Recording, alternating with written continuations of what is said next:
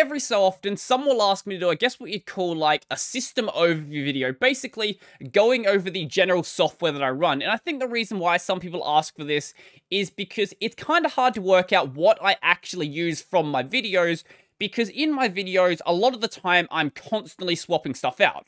The way that I normally go about it is, if I'm trying something out for a video, I will play with it for like a day, a couple of hours, really depending on how long the software actually needs.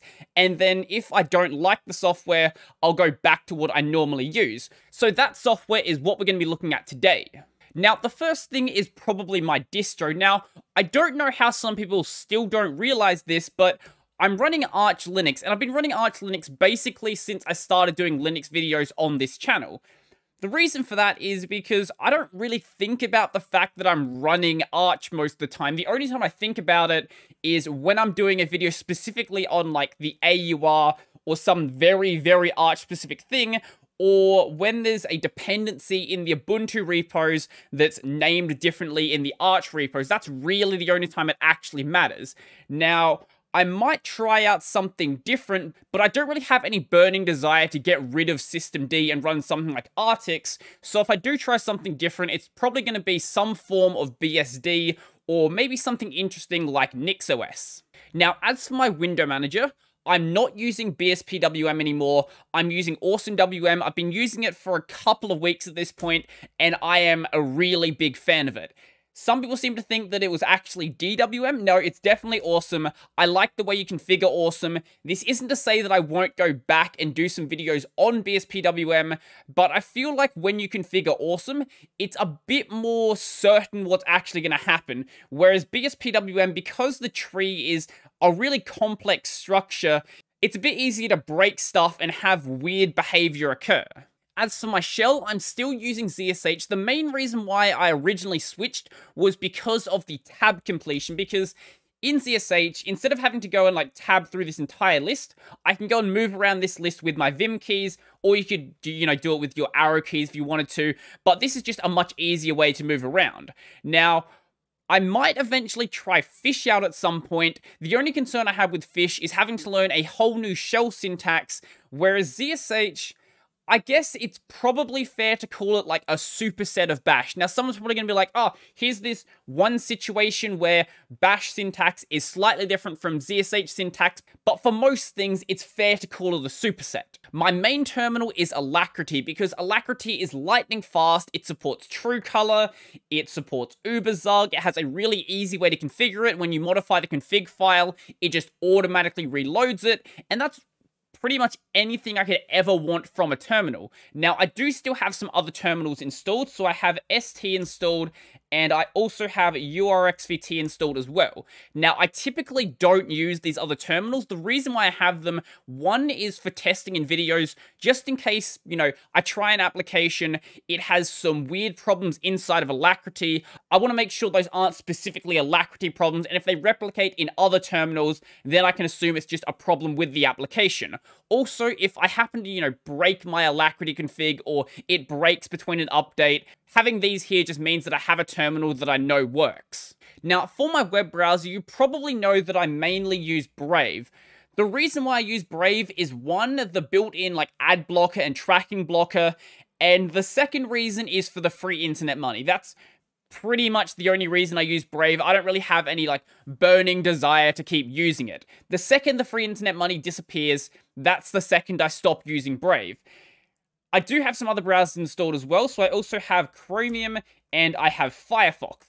The same reason is why I have multiple terminals installed. If I need to test stuff out, let's say for Fire and Vim, for example, I want to make sure that it works in Chromium and in Firefox. It just makes sense to have them both installed. Could I be using, ungoogled Chromium and LibreWolf? Absolutely, I could be doing that. However, because I have these browsers installed pretty much just for testing, I want to have the ones that most people are actually using. So when I stop using Brave, I will probably mainly use something like ungoogled Chromium, but for the purpose of testing, it makes sense to have these ones installed. In my videos, when I need a file manager, I'm mainly using LF. I like LF. LF is basically Ranger written in Go, and you have to configure everything from the ground up. Would I recommend it over Ranger? If you like to configure stuff, absolutely. If you just want a terminal file manager that works though, try out Ranger, try out VIFM, try out Midnight Commander, anything like that is fine. This is more like if you just want to have a project to work on pretty much. Now, I do actually use another file manager as well, so I also have PCman FM installed. The reason why I have this one installed as well is because in a lot of cases, it's just easier to use a GUI file manager, especially when you're trying to interact with other GUI applications. Like let's say I want to drag some files into my video editor. Now, there are ways I can do that from LF, but it's also just more convenient if I just select a bunch of files here and then drag them over.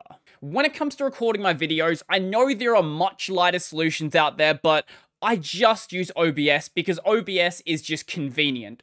The main reason why I use OBS is because of layout. So I could do something like, say, disable this camera right here and then swap it over to this version right here, and I could have this happen on just 2 button clicks. Or I could switch my camera over to this position right here, or this position, or I could go a full screen cam, and it just all works seamlessly and has transitions working, and there's nothing I really have to go and mess around with.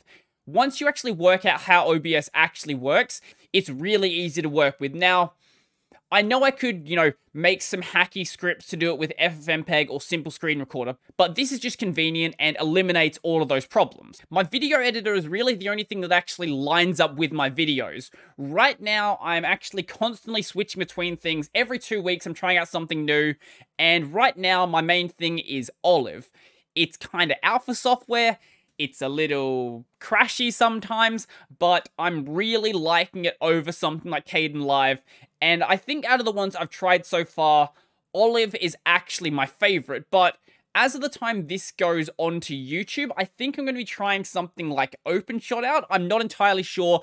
I decided while I'm editing the video on the video editor. For watching videos, I have a really boring choice. It's just MPV with a couple of scripts because why would you bother running anything else? MPV does everything you need a media player to actually do. I can do my thumbnails with a little script. That's basically all I need. Now, as for my music player, I'm running NCM PCPP with MPD in the background. Now, I don't really look at NCM PCPP that often. Mainly what I do is I'll queue up a playlist and then I'll use my media keys with this application closed.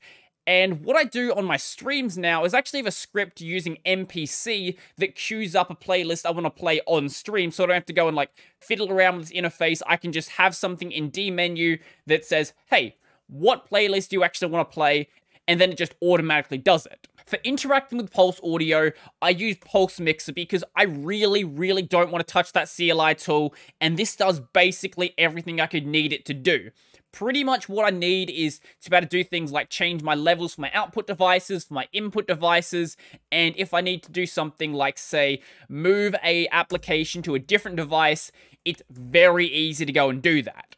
And like my media player choice, my image viewer choice is basically as equally boring. So right now I'm running SXIV. However, I don't really use most of what SXIV can actually do. I pretty much just use it as a glorified window to print an image. That's why I like things like uCollage, because if I could just completely get rid of SXIV, I would go and do that. Now, I know someone who's a big fan of SXIV will probably say, oh, there's so much you can do with it, like scripting and all this other stuff. I don't use any of that, so for me, I don't really consider it that much of an advantage. With image editing, there's just one application that outclasses everything else, and that application is GIMP. I don't really know why you would bother with anything else. Now, I do know that it has a bit of a weird interface, especially if you know Photoshop. Luckily for me, though, I'm incompetent with Photoshop, so I don't really have that hurdle to go over. I didn't really know any image editing before I tried out GIMP, so I'm sort of learning everything the GIMP way from the ground up. So pretty much what I use GIMP for is for making thumbnails and for making my channel art, and that's pretty much all I use it for. Now, I know there are some pretty good web-based solutions out there that might actually be worth trying out. I might have to look into them, but for now, I'm happy with what GIMP can actually do, and even though some things can be a bit fiddly, I've sort of automated the stuff that I want to use, and anything else I learn as I need to go.